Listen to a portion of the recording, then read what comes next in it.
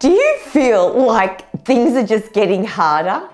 There's so much more on your plate, your dance card's already full, and your to-do list, there is no more bandwidth to add another single thing.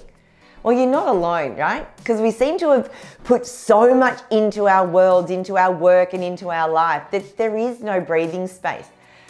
I'm in Melbourne, so we've just gone back into a snap lockdown.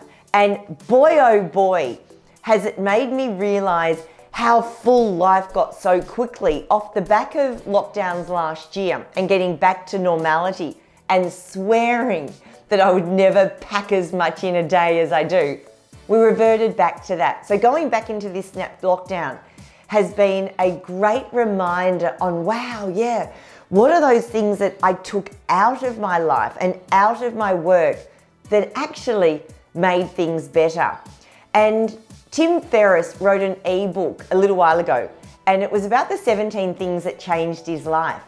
And one of them was he looked at what could I actually subtract? What could I remove that could solve the problems that I'm actually trying to solve?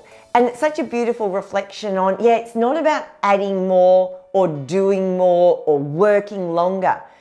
It's about doing it all more efficiently or doing it all in a way that makes the result that much better. And sometimes that means taking more out. So I've been listening to a whole lot of podcasts lately by this guy, Greg McKeown, and he wrote a book a little while ago called Essentialism. Great book about kind of the pursuit of being more fulfilled by doing less. This book, he takes it to the next level. Now, I haven't read it. It's in my hot little hands. It only just arrived.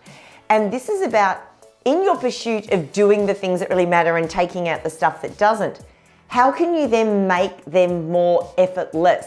So rather than putting all this extra time and energy and effort into doing it, what are the steps or the framework or the process to make it effortless? And one of the first things is having a look at what can I remove?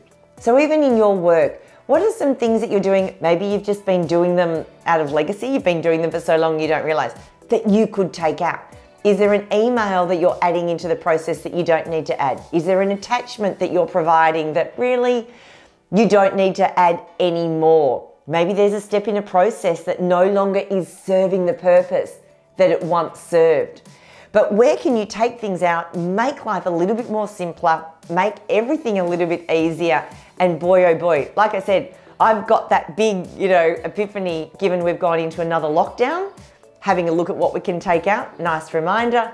But what could you do in your everyday, in your work, in your life to make things a lot more effortless and make it so that it ends up being more fulfilling?